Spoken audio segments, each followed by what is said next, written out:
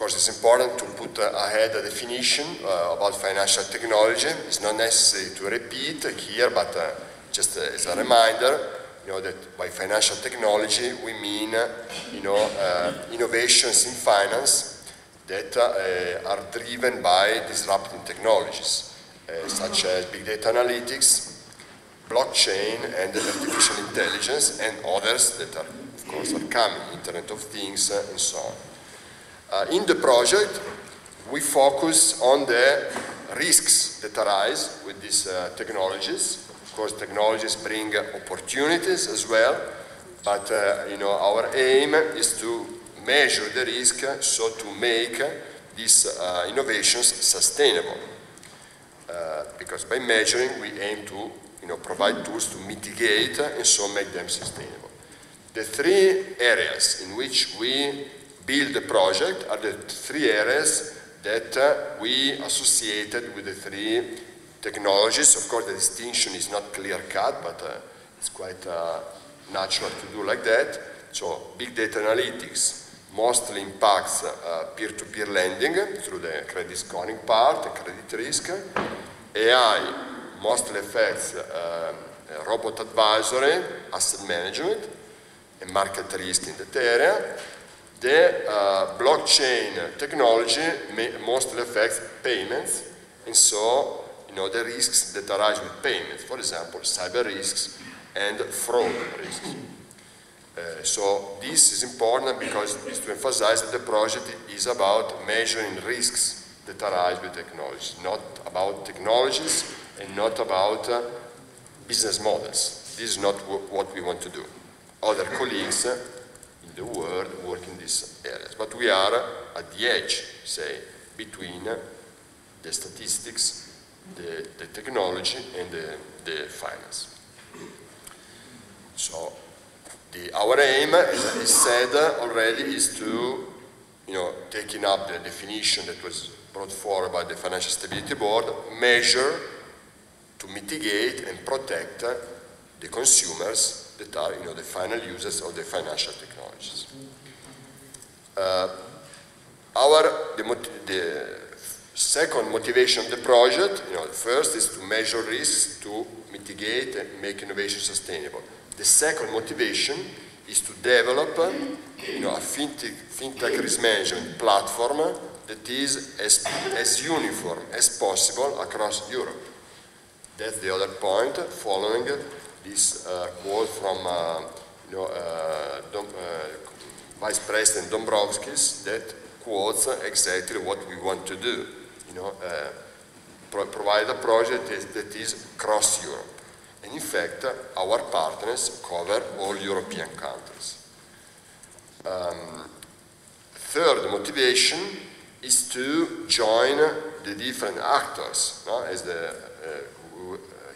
Chiara and the director were saying before, joint efforts. So there is the academia, the regulators, the national regulators and advisors, the national supervisors, and the fintechs. The aim is to bring them together, joining RegTech with SubTech. RegTech, is the idea is that by measuring risk in a modern way, we use the technologies themselves to improve the compliance on the side of the companies and to improve the supervision on the side of the regulators. So the technology which brings risk is used to improve the regulatory burden and the compliance on the side of the users. That's the idea of connecting RegTech with SubTech. So this we already said. So it summarizes our three motivations into one aim. So develop a FinTech risk management framework that encourages innovations and is uniform as much as possible across the European countries, and brings together the two views of RegTech and SubTech, the supervisors and the supervised entities. Okay, having said the aim, how we plan to achieve this goal? Well, through very many activities that we have planned that are many because the difficulties are high. So we have essentially 4 types of events that... no, about the difficulties are high. Have you seen the logistics of this workshop? Yes. Just joking, because I am in charge, but there will be so many difficulties and many events. So be prepared. Yes. Yes. So essentially there are 4 levels, there are 4 types of events that are the different levels of the knowledge exchange program that we went to stop. It's not just training, because the idea is that we are not the professors and the other the students, but it's a knowledge exchange with all the 4 type of actors that I described before. So the idea is that there is a first level of activities that are the workshops like this. We plan 3 workshops. In these 3 workshops, we tell the advancement of the project to the international regulators that are our plus the advisors. Like we call all of them advisors together. They listen and they give us feedback and priorities on where we should focus our research, depending also on the priorities of the regulators. There will be 3 of these workshops. Behind the workshops, there is research activity that is collected in a repository of papers, regulatory reports, and white papers from FinTech that will be stored in our portal. We will talk later about the portal. Portal will be made accessible to all the stakeholders involved, universities, the FinTechs, the regulators, and the supervisors. This is the first level of the activity. The second level of activity, but it's not an order of priority, but it's just logical order. The second type of activity are training sessions that are done at the national level. Because in the consortium, as I said before, we have universities that teach their own national supervisor. We cover all the 28 European Union countries plus Switzerland, so 29 countries.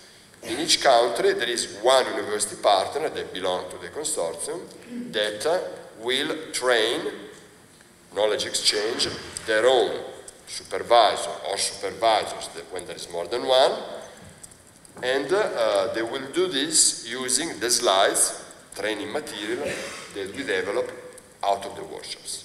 So what we present this morning, what we share with you, and your comments will be put forward in the lectures that we do with the national regulators. Of course, this will be personalized.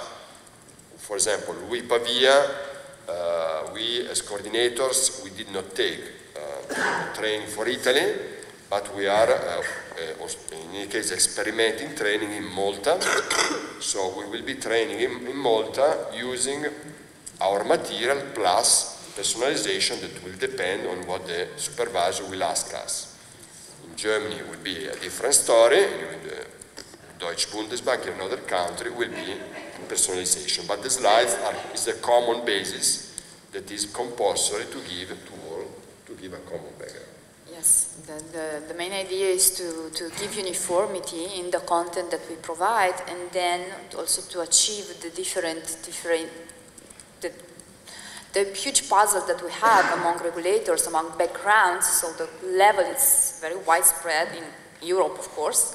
In each country is very different, and we need to deal also with this. So the personalization bit goes into this aim at dealing with the different level in order to have all them at the end unified.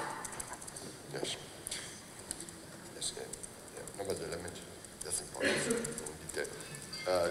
It will be split. This training will be split in 3 parts for convenience. That are, as I said before, peer-to-peer lending, where we credit risk, yes, robot advisory, market risk and robot advisory, and operational risk in blockchain, but we will go in detail on this later on. But the important part is that the lecture is the methodology of the lectures. That's important. The lectures, the training, starts from case studies. So there will be case studies developed on using data and code that is available to all, so reproducible. With this data and code, we analyze, we measure the risks that arise in peer-to-peer lending, robo-advisory, and blockchain payments. So that is the third type of, so we mentioned the first two types of events. The third type is training with code.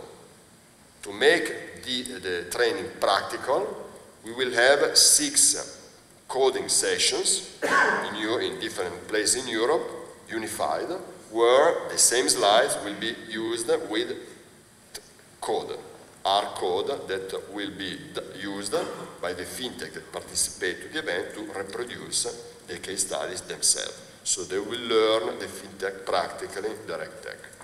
Last but not least, the whole project will be validated by the European banks that participate in the European Bank Federation, and that is they will validate the activities through the risk management functions of the banks that will be selected to participate. This, in our opinion, is a very important step because we don't see FinTech as alternative to the bank system, but we see them as cooperating in an environment that is innovative. Right. This we already said, is the 4 types of stakeholders of the project that will have different channels in the platform.